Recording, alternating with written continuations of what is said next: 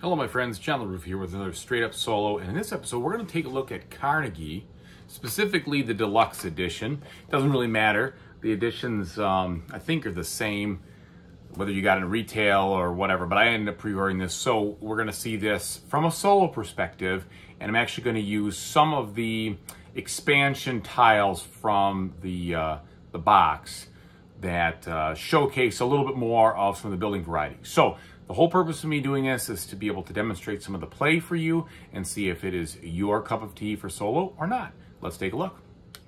And as usual, friends, please like and subscribe to my YouTube channel so I can continue to grow my fan base. So I'm going to show you, because there's so much sprawling content here, an overview with the camera floating around, and then I'm going to take a few turns with it in fixed position. But overall, this is the main board, okay? And the main board explains to you, is basically where you're going to be taking most of your actions. You also have your own personal board, which represents your corporation. These little tiles right here, which I flipped to the B side, that as you expand them, you're going to be able to research more things. You slide them out, and that sliding out allows you to develop more and more properties on, I shouldn't say properties, but projects, pardon me, on the board in these cities. You will have the action selection area right here, which is the timeline. And this is going to show kind of which turns you're going to take, which actions are the four main actions, and then also what is going to happen with the beginning kind of bonus initial action. It's the event, I think they call it. You've got cubes that basically represent, I don't know if they really represent goods as much as they're like company assets, because you can use cubes to build other departments in here. You use cubes to put down different projects in different cities. And so that's what cubes are for. You also have these transportation tracks, which you're going to move down, and that's going to help you kind of gain better rewards when you send your employees on missions, of all things.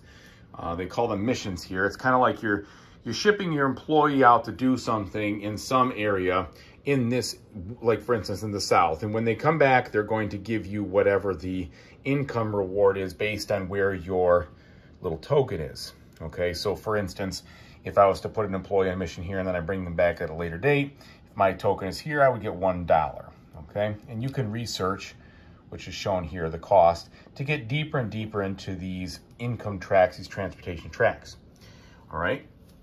Then you have the main, I would say not the main, but it's a very large way to score points. It's at least half the game, maybe a little bit less, but these donation spots. And what these do is throughout the game, you're going to spend money in increments of 5, unless you have a special building that does in increments of 3, where you will put your discs on these spots, and then that will let you score at the end of the game, for instance, 3 points for every human resources building, or 3 points for every one of those types of buildings, or 2 points for each of your housing or your, I think, financial infrastructure projects, or maybe 3 for every track you've gotten to the train spot, etc. So you can even spend extra resources and money to get points to the end.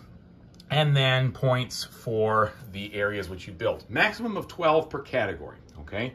The other way you're going to score major points is linking these major cities, which are marked on the board, and they have a linkage cost. So if San Francisco is worth 2 links, Chicago is worth 1, New York is 1, and New Orleans is 1. And depending on how many you linked up, you have to link them by having projects in consecutive connected cities here. So for instance, if I built a housing project in New Orleans, a random one in Memphis, which doesn't have a reward or anything based on it, something in St. Louis, and then to Chicago, that would be 2 links at the end of the game. And then I would look at the transportation tracks in the South and in the Midwest and see which one am I the lowest on, and that would be my rating. So if I had a guy, for instance, in the stagecoach area here, but one in the, in the train area here, it would count for a stagecoach. That'd be 2 links in the stagecoach. I would come over here, 2 links, stagecoach, that'd be 6 points at the end of the game. So there is an area, not area influence, but like an area presence mechanism as you score and spread out throughout this board. There's ways to score points there. There's also ways to score as you develop new things here. The farther you develop, the better off your rewards will get. So as I continue to invest in, for instance, housing, each time I bring someone back from a mission in any region, for any of these revealed places that have the exclamation mark on it, I will get that reward. So if I do a lot of research, I'll get a lot of rewards for what I'm doing. Those can be in the form of, points, money, cubes, additional things. So I have in the B-sides, but they vary. And actually in the beginning of the game, I should be starting with a couple of things right here. So you can see that as you begin, 3 of these have tiles on them. Now the one that doesn't is this, I can't remember what this is called. This bridge project. It's not bridge, right? I don't know what it is. But you actually have to research that first once before you can put a marker on it and get it off the ground. All right. And then you have these departments over here, randomly chosen, and I chose them all from the expansion. You choose 16 of them in the in the solo game, one of which you can take at the beginning, just showing the department that you're going to kind of have in waiting for you to build, okay? And you can build them over here. And then part of the mechanic of this game is moving your guys into these departments using HR movement, which represents training, I suppose. And then you stand them up. The movement isn't training, that's just positioning, but you stand them up and you sometimes have to pay a cost to do that. That represents the training. And then they're available for you in your departments for the rest of the game, unless you send them on missions, which a lot of times you have to. So for instance, in this case, you have to send a person from this department on a mission someplace to build one of these projects somewhere on the board, and you send them to the region that you want them to build. So if I wanted to build, for instance, in the West, I'd pick him up, I'd put him in the West right here. Then I have to spend 1 or 2 of my cubes, depending on what I want to build, 1 or 2. And then I'd build it in some city out here. And that's kind of the way that works. And I'll kind of demonstrate that as we play. So those are the main components or the main mechanisms of how you're playing this game. And I'll demonstrate that. And then you have the solo mechanism, which is actually pretty easy once you understand what to do. I don't know why the rules seemed a little bit opaque while I was reading it, but they're fairly simple. When it is your turn on here to pick the different timeline you're going to go to, you basically just keep this card face down, and then you flip it up and you execute what it does on the card, what it says. So it'll tell you, depending on what you pick, and I'll demonstrate that, what'll happen, and then you will look at the card in a specific way. So for instance, this card shows, the 4 different timelines. Depending on which you pick, it will do one of those things. And if it can't complete an action to its fullest, it will move this card down these rows and stuff it under one of these, or tuck it under one of these point values, and that will be worth a certain amount of points at the end of the game. And if it picks for itself, it will do whatever is highlighted in orange here. That's also its strongest suit. So when you're playing the beginner mode like I am, because I haven't beaten it yet, I just played it once so far, it tells you exactly what it's going to go to. So if you pick the research action, which is what this is going to be a strong move for Andrew Carnegie, your opponent, because whatever's showing here is strong. Now, as you ratchet up the difficulty, you can use these cards, which don't tell you what he's going to pick, okay? They're just basically hidden information. I don't know if they're any stronger, I doubt it, than these cards, but you just don't know what you're going to be able to do, so it's a little more unpredictable. And so that's basically it. Let me go ahead and demonstrate a couple of turns for you, and then I'll give you some feedback on what I think of the game. All right, thank you. Okay, so what I'm going to start with is actually this move right here. I'm going to begin with the HR move. So I put this heavy metal gear, which is very nice, on the south space, and that will indicate that I could send somebody. I could retrieve somebody if I had someone in the south on a mission and get the bonus. I don't. The AI does not do anything either when you put it on those spaces, only the donation spaces. So I place this down here, and then because it's me picking first, I flip it over, and it says, okay, I've done an HR action. So for the HR action, it tells me to move this card 2 spaces over. And that's it. That's all I'm gonna do. So I'm gonna go 1, 2, and this card is gonna be worth 3 points at the end of the game. I tuck it, his turn is over, okay?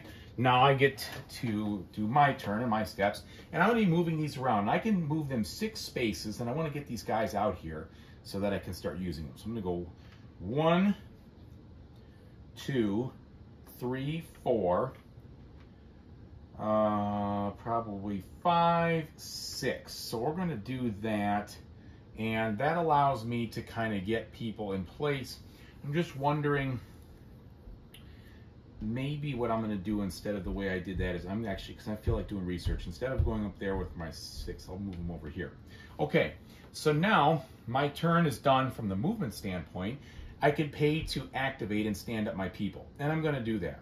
So this is gonna cost me 3, 6, 7, 8, and this is free, so that's $8.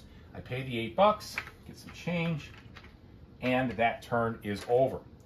Now, I move the train, showing that he is going to choose the next action, and lo and behold, if I was paying attention, which I should have been, he will choose the HR action. But that's okay. I mean, it doesn't matter. I'm just demonstrating this. So he's going to do an HR action, which was very similar. So, oops, and I forgot I have to move that spot over there. So he's now going to go HR, and it's going to be in the west. Since it's not a donation spot, he doesn't do anything. And since this is a stronger situation, he is going to move his space 3 over. 1, 2, 3. So now he tucks it under the 6 points. So he's scored 9 points thus far. I haven't scored any. And sometimes that happens. He gets off to a lead like that. So back to me in the HR. I could move a bunch other. I could do 6 more moves, but I don't really have any more to go as far as that's concerned. So maybe what I'll do is I'm going to bring him over here and then just stand him up for free. All right. Now it's back to me. This slides over. And by the way, the game is played in 20 turns, and there are 20 cards in this deck. So at the end of it, all of these should be over in their final position right here. And you don't have to take only 5 of each action. But if you take an action and you've maxed it out, the next time you take an action, you have to move the tile under it, or at least the next one available, even wrapping around, that hasn't finished. So you would, let's say you wanted to take just a bunch of HR actions, well, that's going to start to spill into your total number of business action, department actions you could take. And so that's kind of how the way the game works. It's not constrained specifically on how many of one type, but you can only take 20, and it starts to, you know, basically just short you on the other ones as you go forward. So that HR is done. It's time for me. I'm going to do a research action now, But what's got me plagued a little bit is I'd like to try to get some guys on missions first. So maybe I will change my mind and I'll put some guys on some missions first. So I'm going to do this. I'm going to do the department, the business department, okay? And I was supposed to move that over here. So again, he does not do anything on the west. I have no guys to retrieve. His business department says take the first department of the research stack, and it's the lowest numbered one. So this is the 30, so he takes that. That is his. He will score 2 points for those at the end of the game. And then he is finished with his move, and we tuck that under the 0 because he did his move, and that was all it was. So that card is not going to be worth any points to him, but he gets 2 points for that. So now for this, I've got a couple things I want to do. I want to get some people out on missions. And I know that I want to do the research action. I know he is actually going to do another R&D or another HR action on me really quickly, which is going to work out okay, and I'll show you why. So let's do some of these things. And I know you can't see it, so I'm just going to narrate some of them. I want to send people on missions, okay? So the first thing I want to do is I've decided I want to focus on the west this game.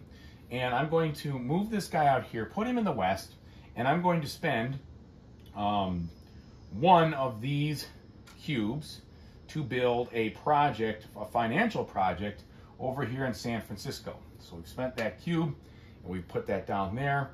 And now I'm going to move the other one out, and I'm going to put him in the east, and I'm going to build a housing project, which is going to help me develop some money also. It'll be a little bit cheaper. 1 cube. And I'm going to put that over here in New York, housing project, all right? And what I'm going to attempt to do, if I can pull it off, is connect New York all the way with San Francisco, which may be and hit Chicago along the way. That might be a stretch, but I'm going to try to give that a shot. And I also want to focus on these two because I'm going to try to get to this point spots over here in the income and start to generate some in-game points. Okay, and I'll show you a little bit else what I'm going to be doing in a second. So I've used that. Now I could build a department, which I will do. And I'm going to build a department, and I have to pay 2 cubes to do that. And I'm going to build this one that I set aside, which helps me overpay for people if I want to generate points, okay? Or I can underpay for them to stand them up and lose points. That's up to me.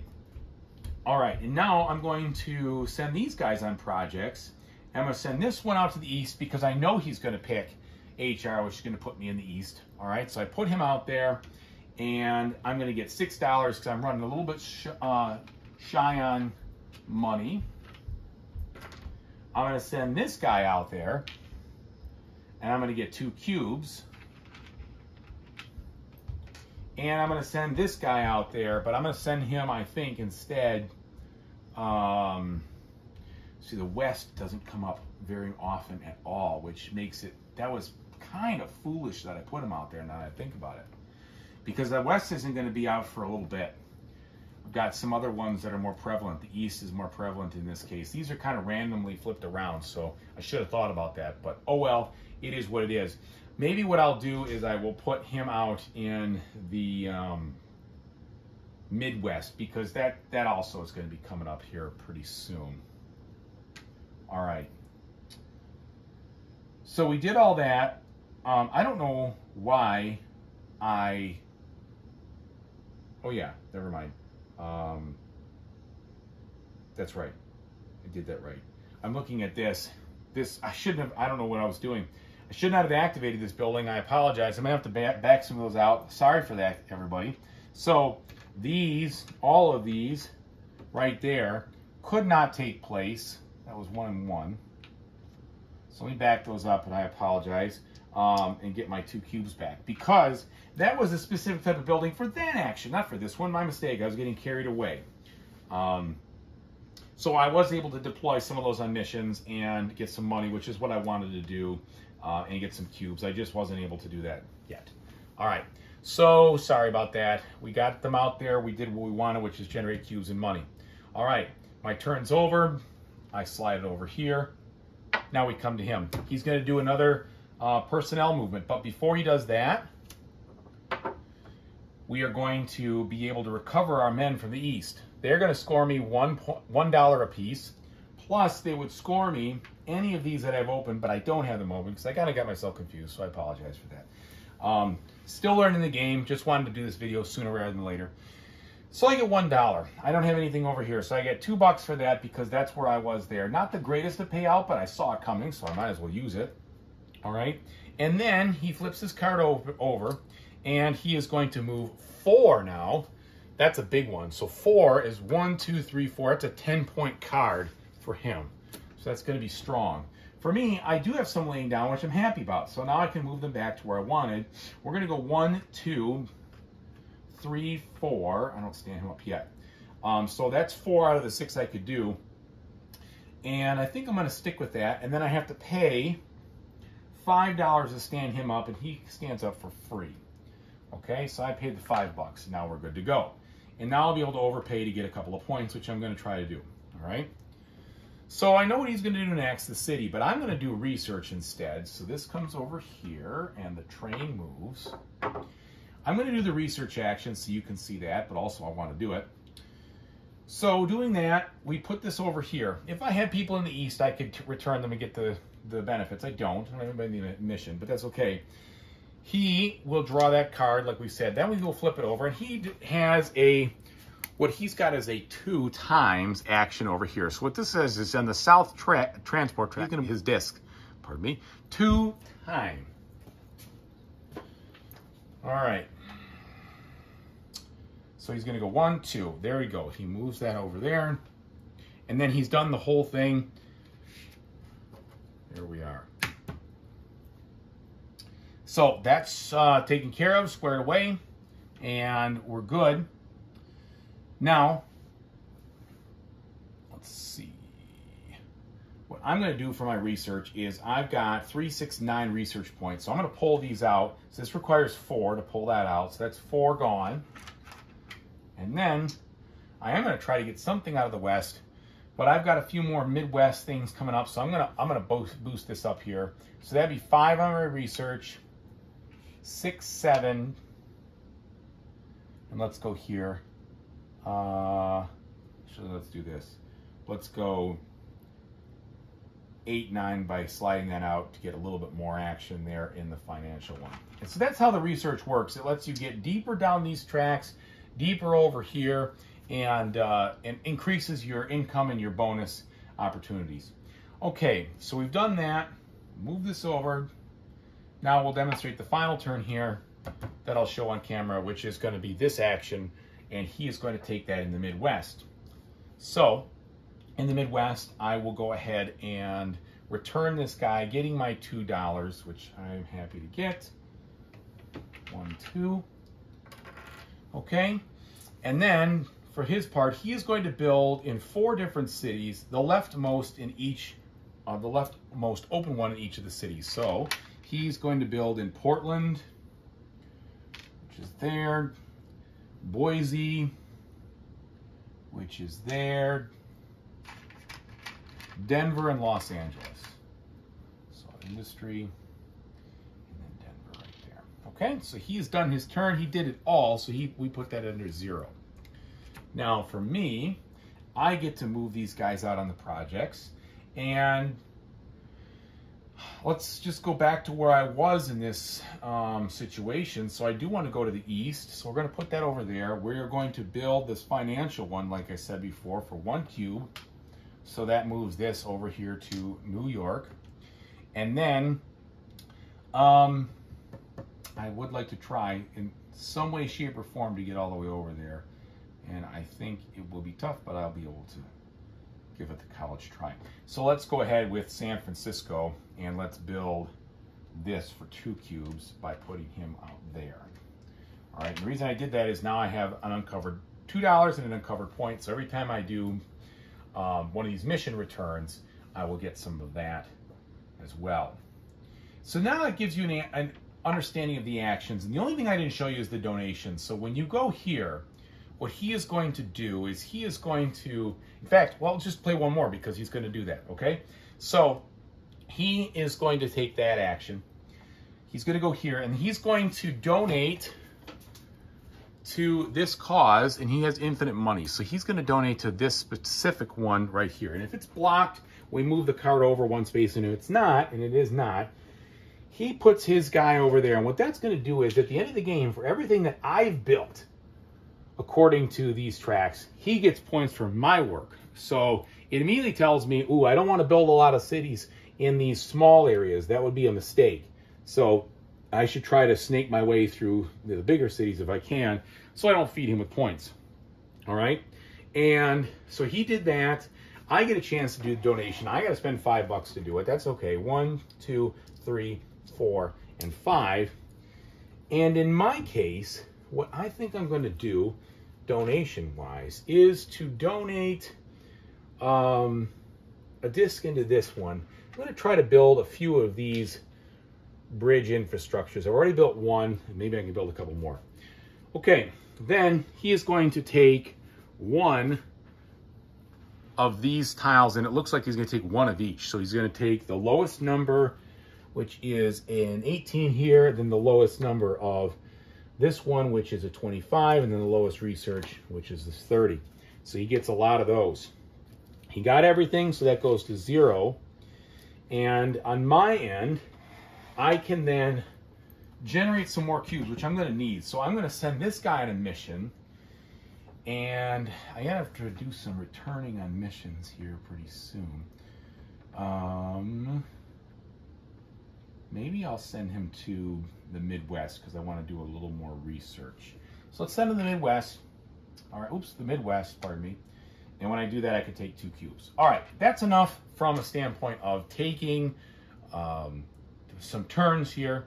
And now let's go ahead and I'll show you what I think of the game and tell you my pluses and minuses of it. But that's basically, you can see just quickly, So that was 1, 2, 3, 4, 5, 6, 7 turns. That was roughly a third of the game. Does not take so long to play if you know what you're doing. And he just did that, so now we're back to me. It is a lot to juggle with your brain as far as what your strategy is going to be, but we'll get to that in a second. I don't think this game is overly difficult to execute when it comes to how do I do a certain move. And that's one of the pluses I'll show you. I'll talk about that.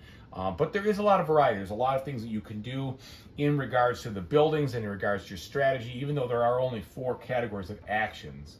How you execute those does provide some nice strategic choices and some good planning, and it makes for a pretty strategic game. So let me take you up top. Let's see what I think about it.